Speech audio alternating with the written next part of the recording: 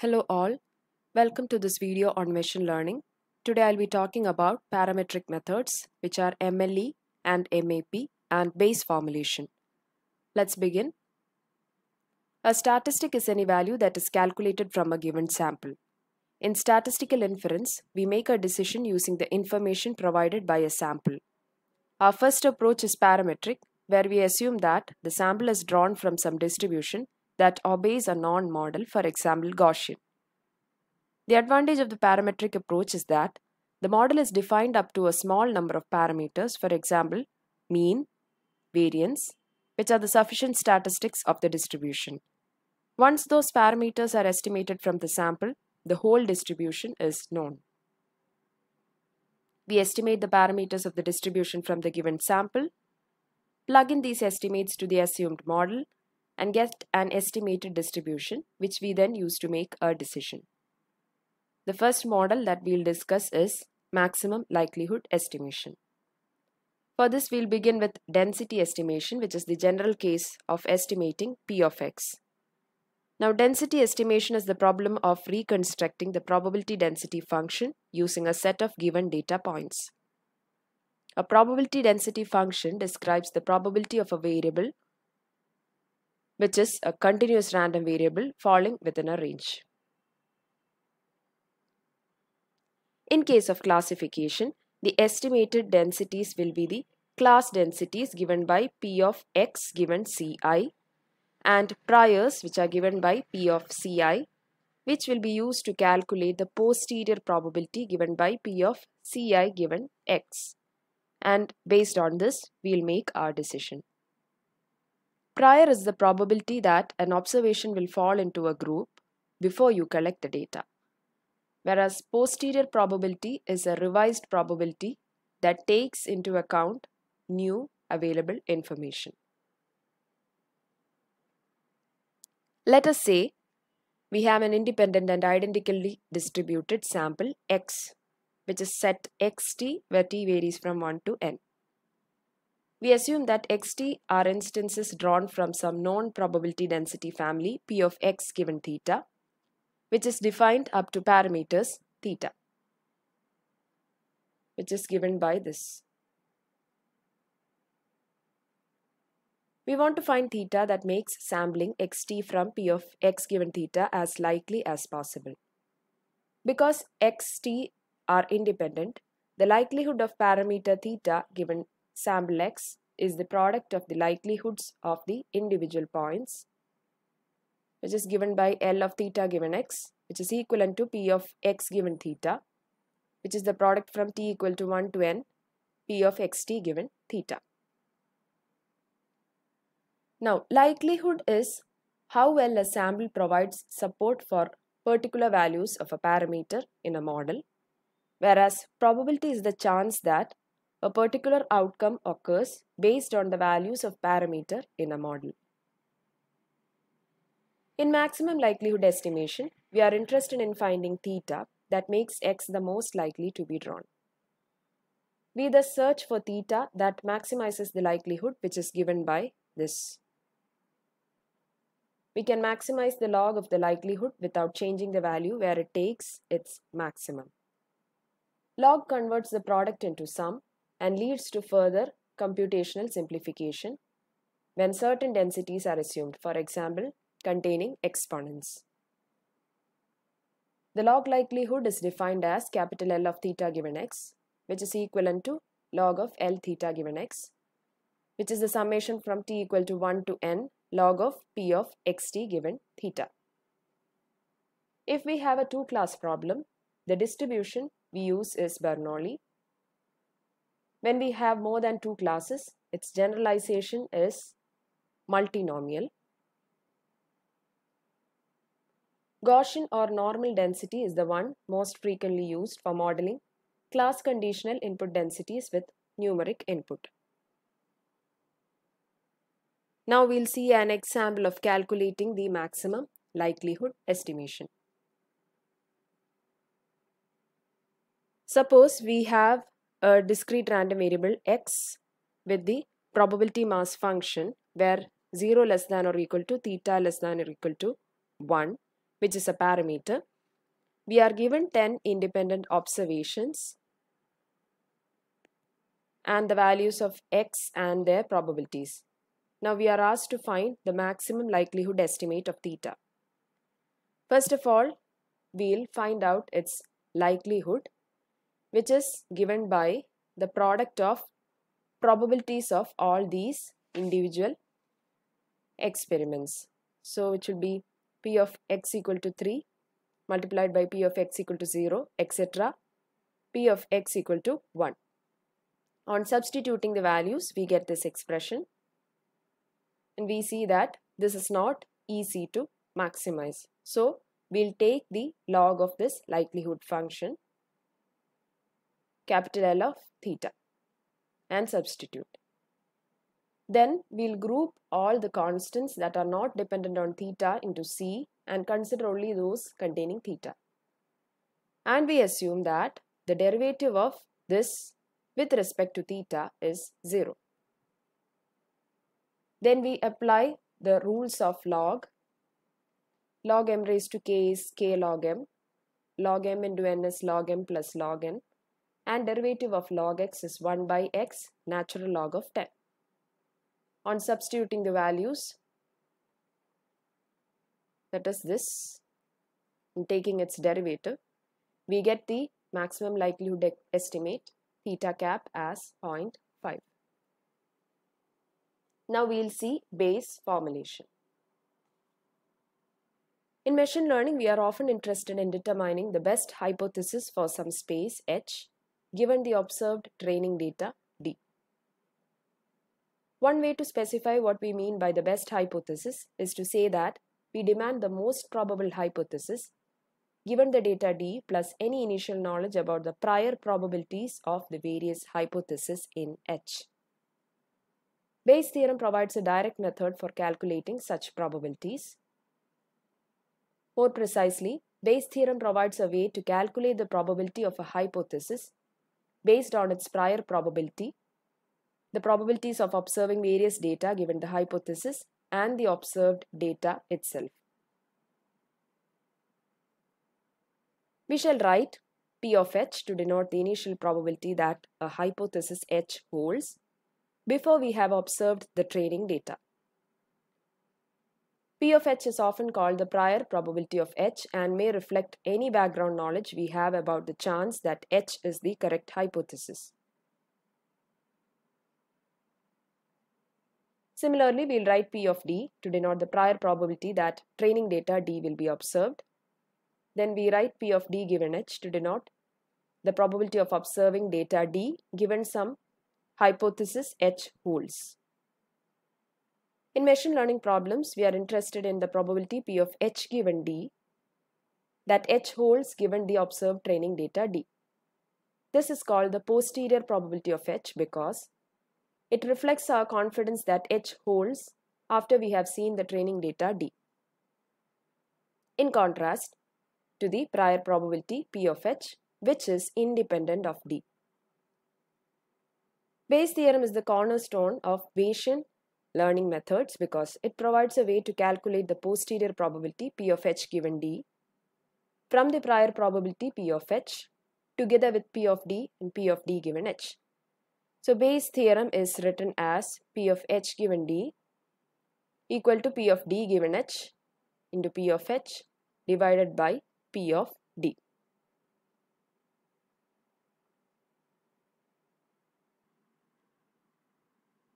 Now we will look into maximum a posteriori estimation.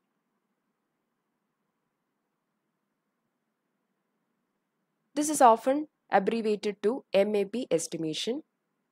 It estimates one or more probability parameters theta based on the principle that we should choose the value of theta that is most probable given the observed data D and our prior assumptions, which is summarized by P of theta. Now theta cap map is given by argmax of P of theta given D for theta, which means it will take the value of argument theta that can maximize P of theta given D. Now we can rewrite the MAP principle using the Bayes rule, which is given by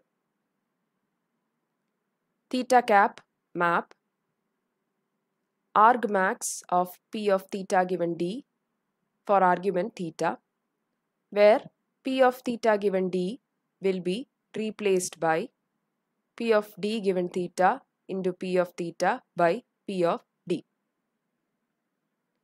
Now P of D doesn't depend on theta. So we can simplify this expression by writing it as theta cap map as argmax of P of D given theta into P of theta for theta.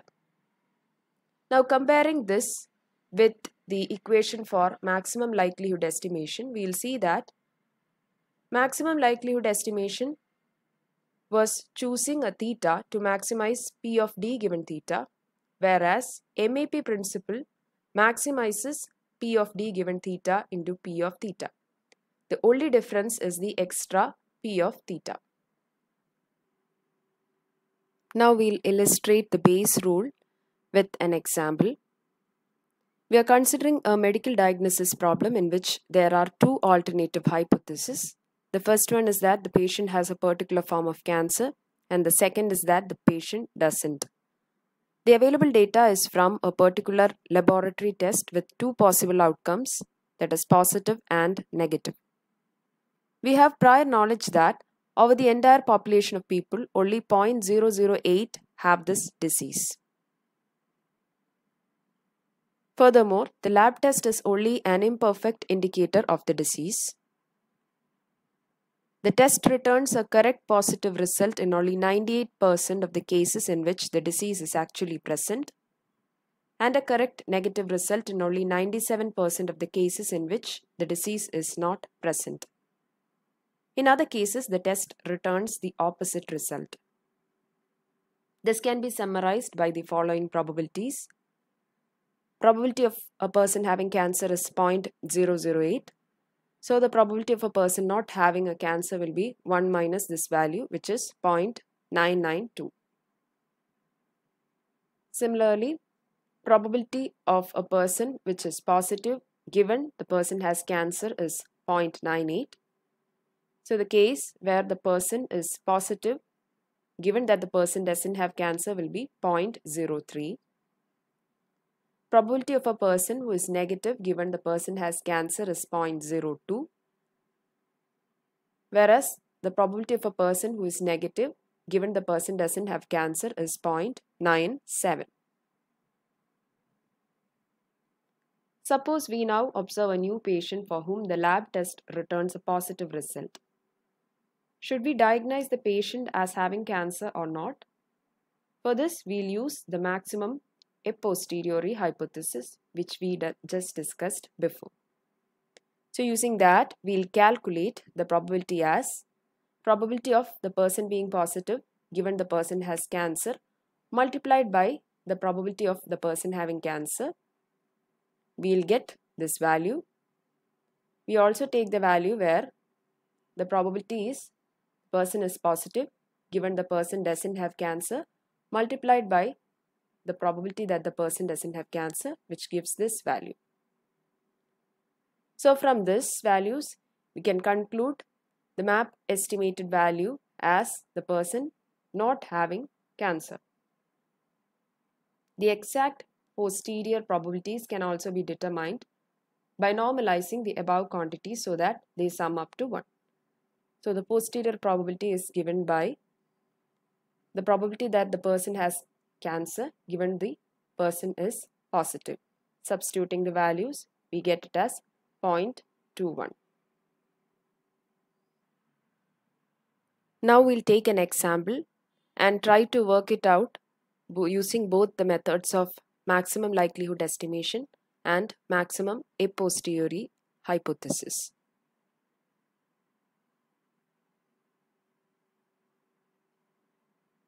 We have a coin which is represented by a random variable x.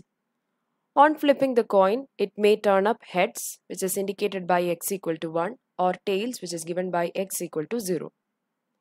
So the learning task here is to estimate the probability that it will turn up heads, that is, to estimate P of x equal to 1. For this, we'll take theta to refer to the true probability of heads, where P of x equal to 1 is theta, and theta cap to refer to our learned estimate of this true theta. We can gather training data by flipping the coin n times and observe that it turns up heads alpha 1 times and tails alpha 0 times. So n will be equal to alpha 1 plus alpha 0. First, we'll calculate the probability estimate using the maximum likelihood function. Given the observed training data producing alpha 1 total heads and alpha 0 total tails, we'll write the output estimate as theta cap, which is given by alpha 1 by alpha 1 plus alpha 0. For example, if we flip the coins 50 times, observing 24 heads and 26 tails, then we'll estimate the probability P of x equal to 1 as theta cap given by 0.48. Now this approach is quite reasonable and very intuitive. It is a good approach when we have plenty of training data. However, notice that if the training data is very scarce, it can produce unreliable estimates. For example, if we observe only 3 flips of the coin, we might observe alpha 1 will be 1, alpha 0 will be 2, producing the estimate theta cap as 0.33. Now we'll take the probability estimate using MAP. Here, given the observed training data producing alpha 1 observed heads and alpha 0 observed tails, plus the prior information expressed by introducing gamma 1 imaginary heads and gamma 0 imaginary tails, now the output estimate will be theta cap, which is given by alpha 1 plus gamma 1 divided by alpha 1 plus gamma 1 plus alpha 0 plus gamma 0.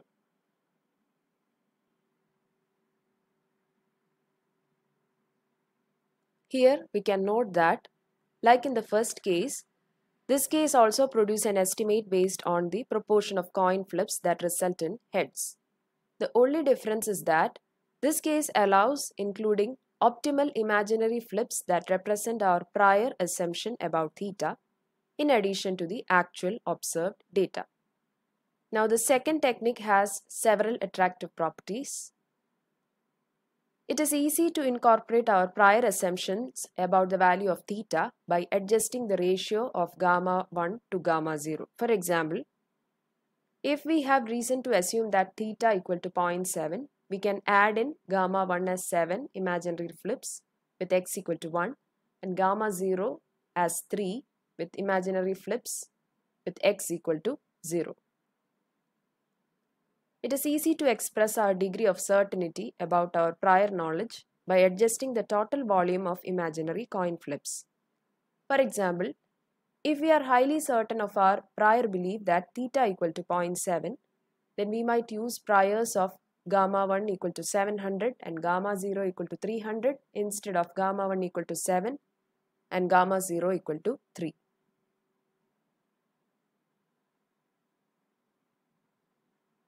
Now if we set gamma 1 equal to gamma 0 equal to 0, then the second case produces exactly the same estimate as the first case. So the first case is just a special case of the second case. Asymptotically, as the volume of actual observed data grows towards infinity, the influence of our imaginary data goes to 0. In other words, the second technique behaves so that priors have a strongest influence when observations are scarce, and their influence gradually reduces as observations become more plentiful. In fact, both of these techniques, that is MLE and MAP, they exemplify the two most widely used approaches to machine learning of probabilistic models from training data. That's all for now. Thank you for watching.